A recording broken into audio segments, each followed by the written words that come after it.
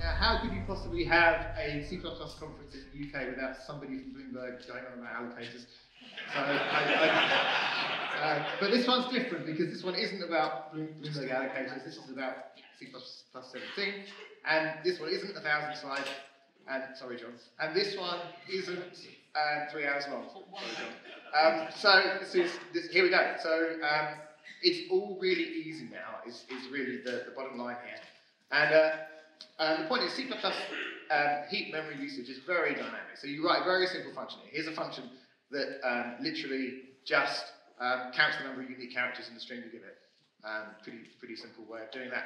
And the thing that's counting, the set, is on the stack. Wonderful. However, of course, the memory usage by that data structure as it builds its internal tree is going to be from the heap. So you'd be surprised, actually, as we'll see in a moment, in only a couple of minutes, actually, how many heap allocations you can end up doing here. And of course, as soon as you get into heap allocations, you might have to be dealing with locking or thread level storage, or all these kind of complexities, complex data structures, which you want to try and avoid if you possibly can. Plus the fact that stack is great for efficient cache reads, and heap usually isn't. So how can we use this stack and exploit it more for these nice clean data structures more easily? STL supports this, always has done. Allocators, custom allocators, this template argument, it's complicated and nasty, and it's evolved a little bit over the years, but it's not very nice to use, is really the best thing to say. And you end up finding that these templates proliferate all the way down often into functions that actually need types that have these templates. And one string with one template is not the same type as a string with another kind of template. So it's just nasty.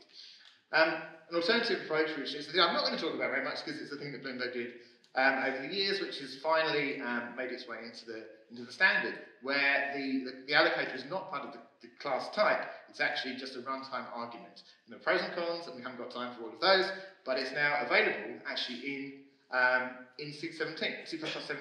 So you don't need to take our open source version, you can just get, for example, the Visual Studio 2017 compiler, and it's there in the runtime.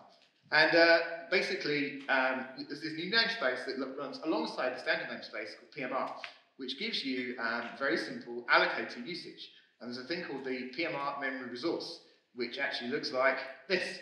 Very simple allocator that you can derive from, and you can use a set of allocators that are available. Let's measure. Let's see how we can actually use this thing. So here's our function that counts unique characters. And here's some data to give it. When we run this, we actually get 22. Take my word for it. Is the answer there. We want to actually measure what's going on. So what we really need is a little custom allocator that just measures calls to new and delete. So we're going to write one. There it is. I wrote it very quickly earlier. That's the most complicated piece of code you're going to see. But basically, that's something that is really just intercepting new and delete and counting the amount of memory that's being allocated and how many allocations you do. Let's run it. By the way, I took out the print statement when I measured the time. Just so you know. I ran this on my simple 22 unique character string, 384 bytes allocated, 86 allocations happening inside that set, because it's building a tree as it goes. 13.3 microseconds. How about if I actually use a special kind of allocator that allocates from a longer fixed buffer, and when you deallocate, it does absolutely nothing until you throw the whole thing away. C++ 17 has that as a monotonic buffer resource. Let's plug it in. We plug it in, we now get more memory usage because we're not throwing away as we go, but only 8 allocations. 2.9 microseconds, 4.5 times faster already. Let's give it a bit of a head start. So let's say, well, actually, we'll tell you can do a 4K allocation at the start. Let's plug that in, and a little bit faster again. 2.5 microseconds, 1 allocation, 5.3 times faster. Now, let's actually give it a stack buffer. So now, when we run this, because we've measured, we know how much memory we need, 0 bytes allocated from the stack, from the heap, 0 allocations. This thing is now running 6 times faster just because we plugged in a stack-based allocator. So that's pretty great. I've got 20 seconds left, apparently. There are various allocators that come with the standard. Some pools, some thread safe, some not thread safe.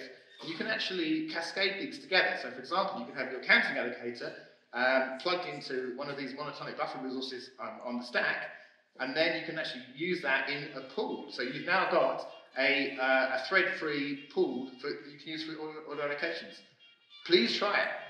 Thank you very much.